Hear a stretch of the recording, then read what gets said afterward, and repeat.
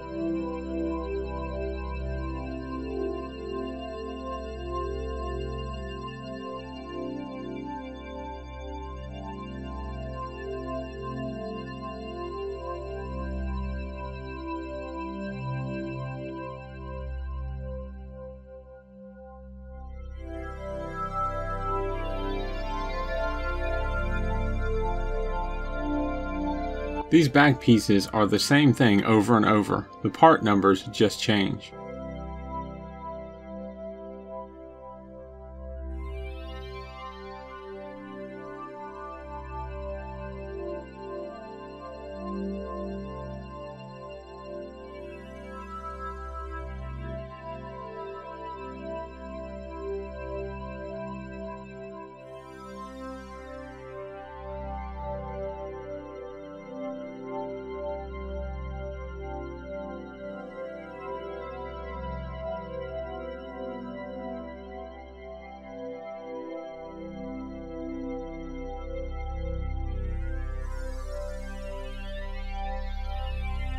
These larger pieces were a little tough to put together because the spikes were hitting each other. It lessened the space I had to work with, but still not that hard.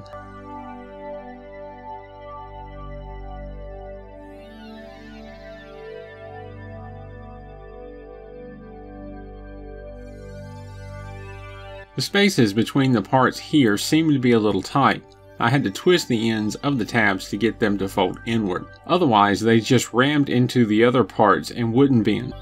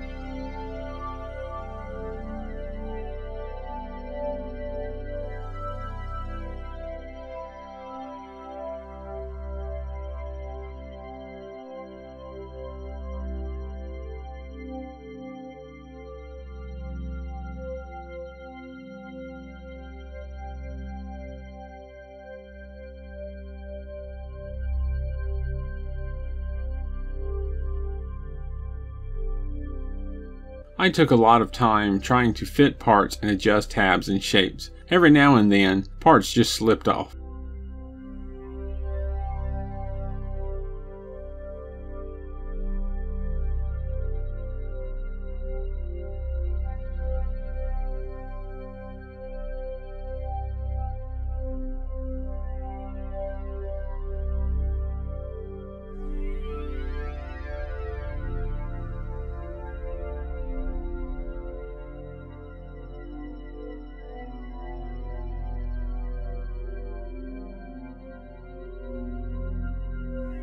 And now on to the legs.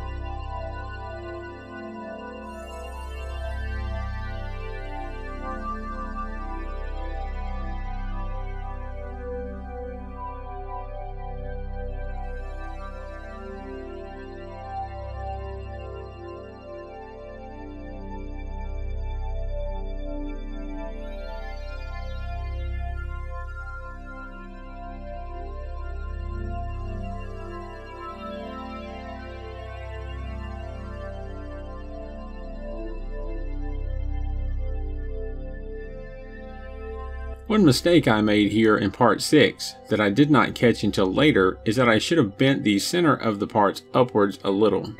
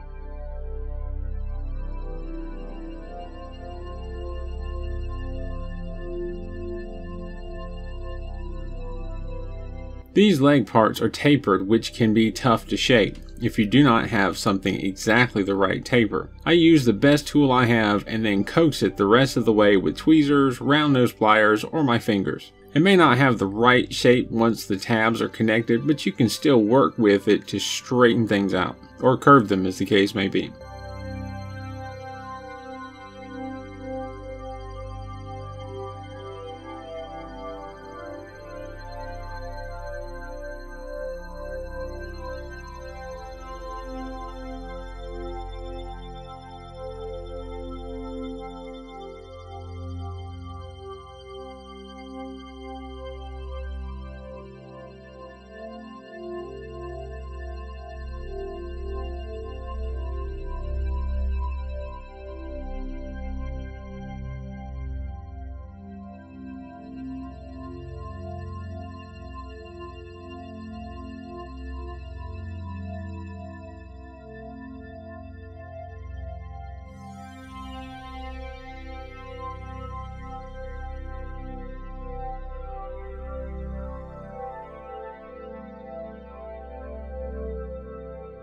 The bead was to help shape the part initially, but it will need some touch-up. I decided not to do the touch-up until it was time to connect the parts when I see what I'm dealing with.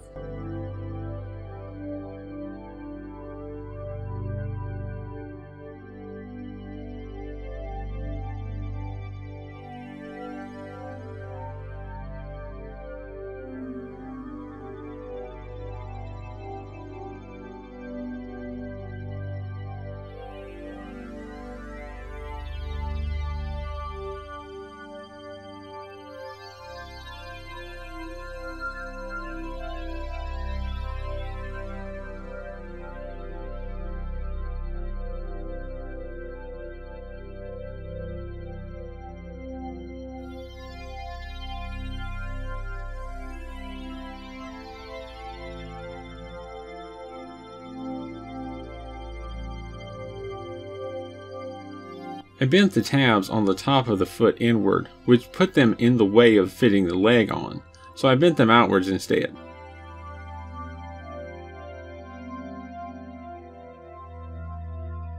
I also had to flare out the ankle for the tabs to line up.